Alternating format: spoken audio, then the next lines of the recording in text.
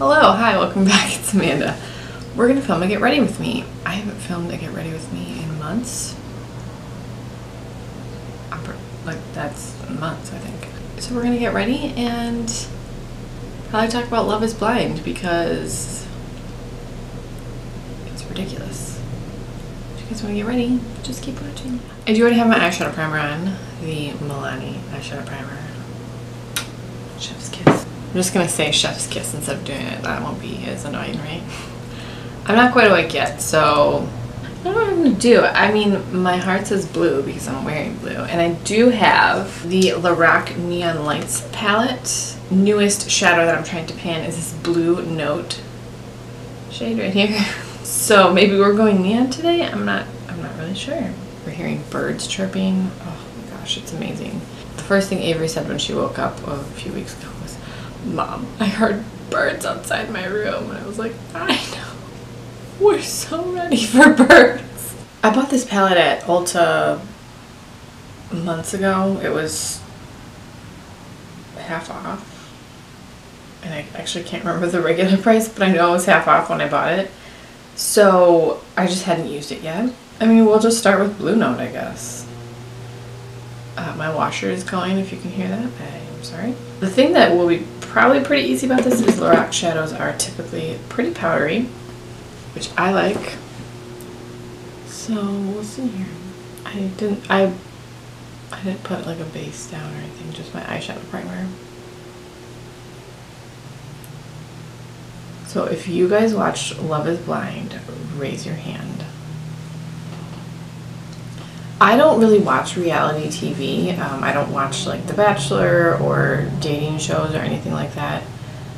I don't watch Survivor. The only reality shows we watch are Kids Baking Championship and Fortune Fire and Chopped. I mean, we like the cooking ones. It's just not my thing. So I saw it on Netflix and I was like, what is Love is Blind? And I read the summary of the show and I thought, whatever, I'm not watching that. And then everyone started talking about it and how you had to watch the show and oh my gosh, this person was blah, blah, blah, blah, blah.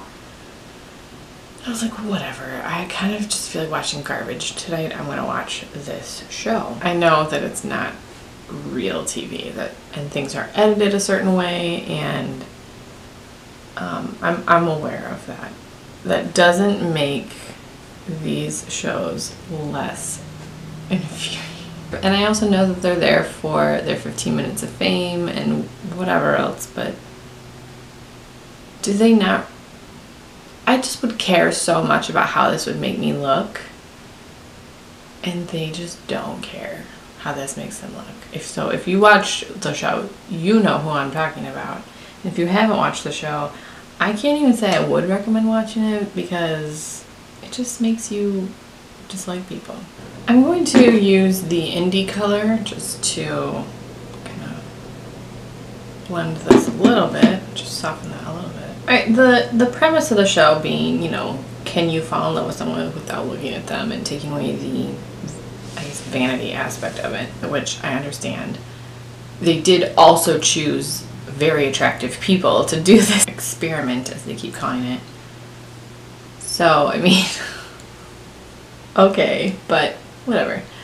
If you haven't seen the show, they have these dates in these little windowless pods, so they're just talking to each other, they can't see each other. And then I can't remember how many dates they went on, and then at one point they asked if they wanted to get married. And they met each other.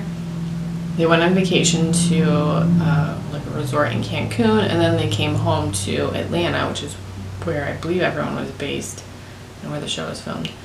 And then they moved into these apartments together and then started planning the wedding. So I'm not going to, you know, disparage anyone's name by saying that I didn't care for such and such person or such and such person, except for Jessica, because she is a terrible human being.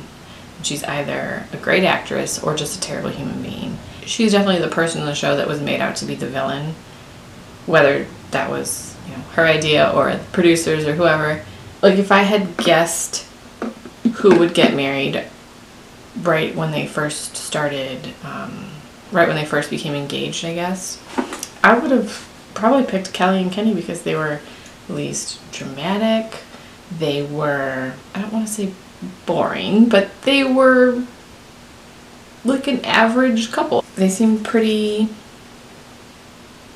fine. They plan their wedding as they're at the altar.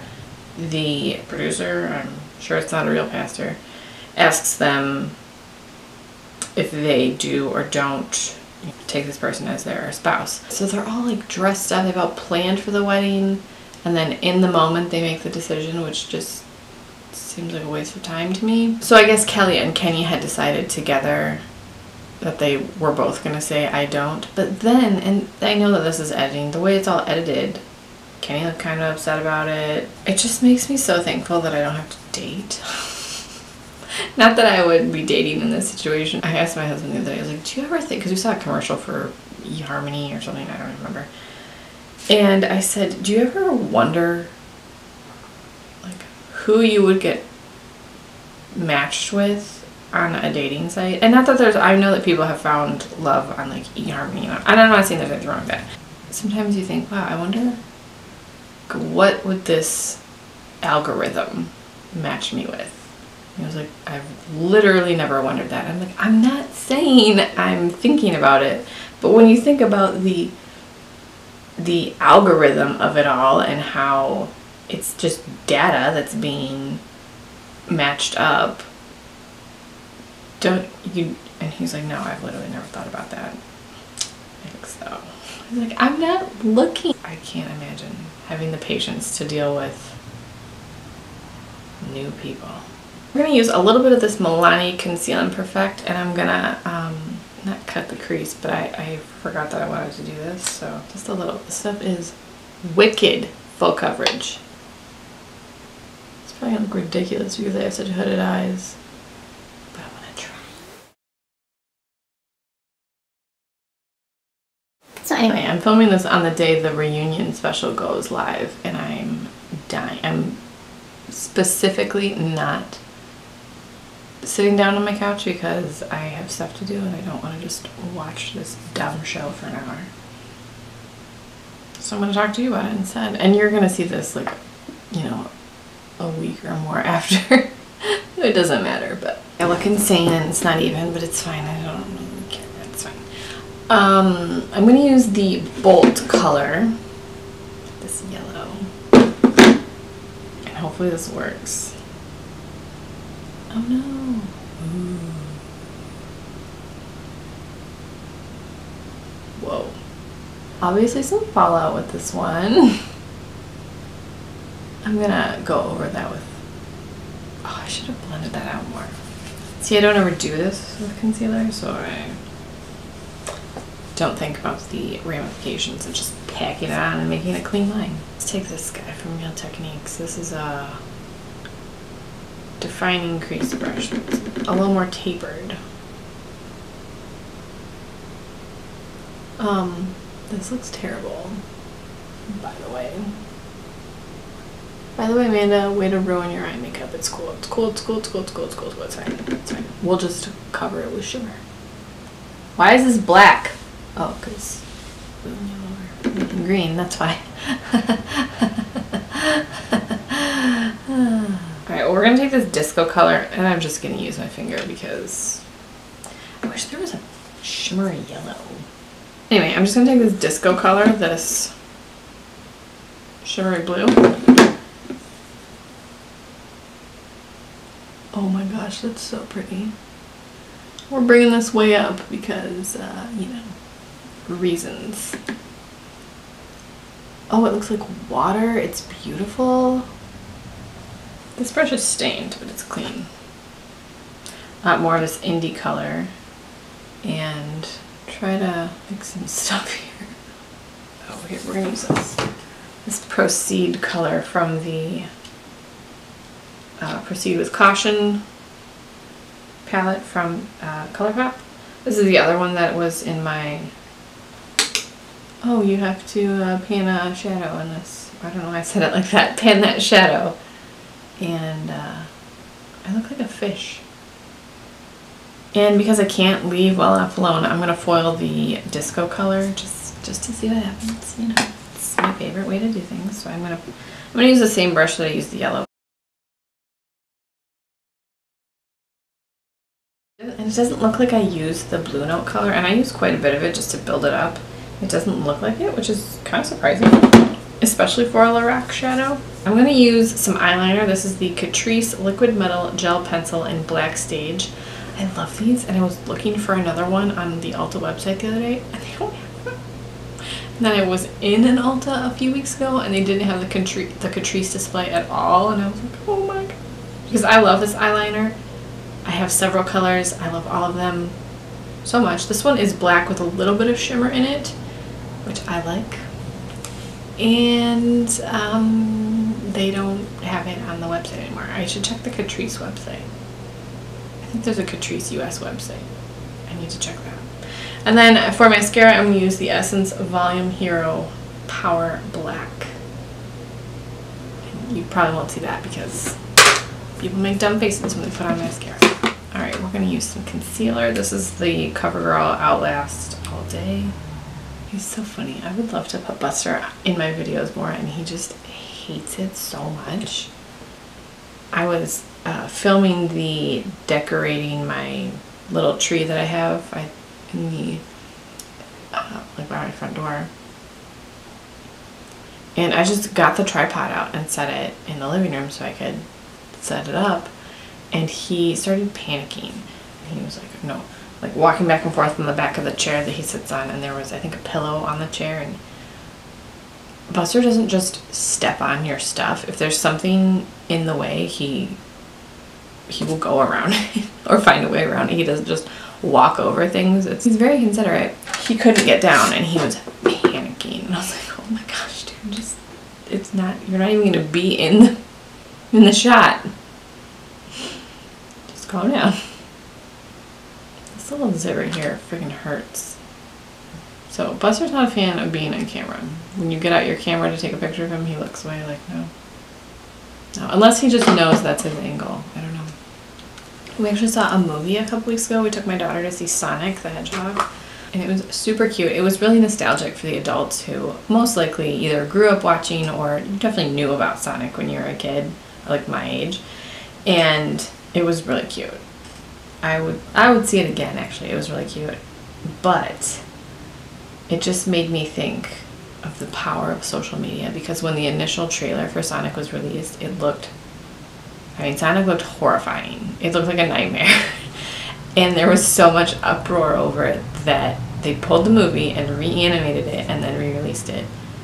That was not cheap, but I think, I don't know the financials of the movie, but I know it did really well in at least the first weekend, so I think ultimately that paid off. But I just thought, wow, because I wouldn't have gone to see the movie had it been left as it was, because it honestly looked like a horror movie. It was so creepy. This is the Catrice Prime and Fine. This is pretty nice, actually. This is like it was a gift with purchase, so I can't ever find it on the Ulta website. I guess I should check Makeup Revolution, but I haven't. The Revolution Ultra Bronze. I can't wait to get a farmer's tan. I cannot wait. Concert season has technically already started. My friends and I went to see Garth Brooks at the end of February, which was kind of surreal because that was a concert that I never thought I would be able to see because he retired. And he had never done a stadium tour, which I thought was interesting. So that was really fun. I'm going to use the Bare Minerals Gen Nude blush in On the Mauve. Let's get all the hair out of your face, Amanda. I'm a planner. I don't know if you've noticed, but I like to make lists and, you know, have some ideas ahead of time so I have more time to change my mind or execute the plan as needed. So I'm thinking like, okay, I need to update my concert go bag because I have a bag. I call it concert go bag because I'm really cool.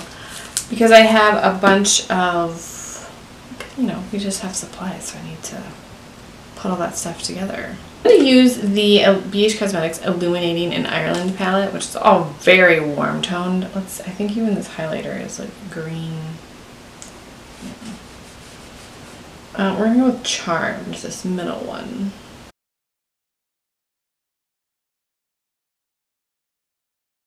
Oh man, this is, it's okay. Oh, we'll try this. This is from e.l.f. This is the Sheer Slick lipstick, I guess. It's called Jammer Jelly. Oh, Jammer Jelly. The "or" is really close to jam, so it looks like one word. Oh man. These are like sheer, obviously. And I like that because I'm lazy. This is really pretty. It kind of feels like a balm too. It's really comfortable. It doesn't smell like Jammer Jelly. That would have been amazing. Almost done with this Derma E Blue Light Shield spray. I don't know if it's working for blue light defense, but I like the mist on it. This lipstick is so comfy. It feels like chapstick. I like that. So even though I look like a fish, I'm kind of okay with it. Hope you guys enjoyed this Get Ready With Me. What are you watching on Netflix right now? If you have any video suggestions, leave those in the comments down below, and I will talk to you guys in my next video.